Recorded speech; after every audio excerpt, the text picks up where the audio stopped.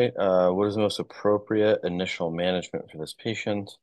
60-year-old woman, history of hypertension, type 2 diabetes, presents to ophthalmologist, complains sudden painless vision loss in her right eye, denies floaters, flashing lights, or eye pain on fundoscopy. Physician notes retinal hemorrhages, dilated and tortuous veins, retinal spots in the affected area. Fluorescein angiography confirms diagnosis. Um, okay, and they're looking for management.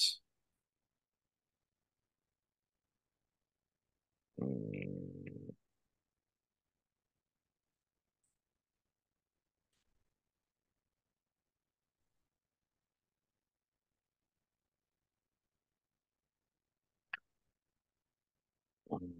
Something is telling me it's the VEGF, but I don't like. Is that like bevulizumab or something like that? That's the only thing I'm thinking of. Panretinal photocoagulation. I don't know what that is.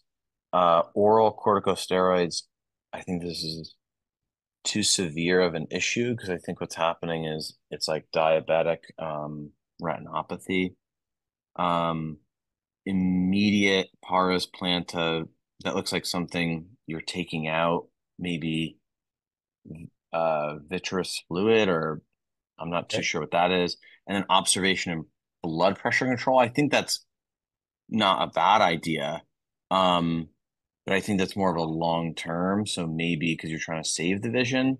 Sure. But again, I don't really know what the VEGF is going to do here. Okay. Um, Besides, it says like anti, I guess, vascular endothelial growth factor, whatever. Sure.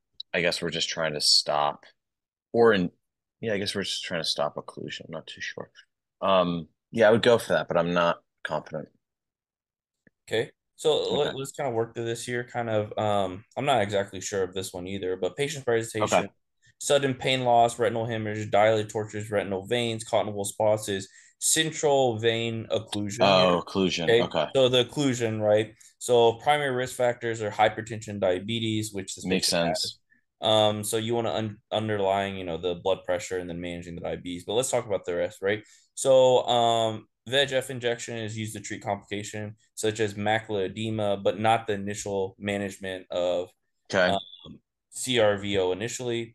Panretinal photocoagulation is usually for proliferative diabetic retinopathy and retinal neovascularization. There's going Okay. to be complications of this, but not kind of the acuity. So this is Okay. these treatments seem like they're for after the acute management, right? What's Steroids. what is photocoagulation though? I don't even know what that is. I don't. I think they use it. I'm not. Don't quote me on this. They might use like Okay. either a special laser or something like that, where Okay. they Okay. might kind That's what of that means. yeah Okay. photocoag and then kind of deal with kind of neovascularization right from the Okay. diabetes. But once again, that's very opto heavy, right? Okay. Steroids not really good in this, and then surgical intervention that may be for vitreous hemorrhage and retinal detachment, but this is not for artery occlusion. So. Okay. All right. Yeah, So they tend to ask about like veins or arteries with these like diabetic eye problems. That's what I've seen in yeah. questions So too. so So when you they're have, like, they call it like, sometimes in like wet macular degeneration or things like that, when you have yes. neovascularization, then you can consider some of these things, right? But this Okay. mainly they're trying to say that,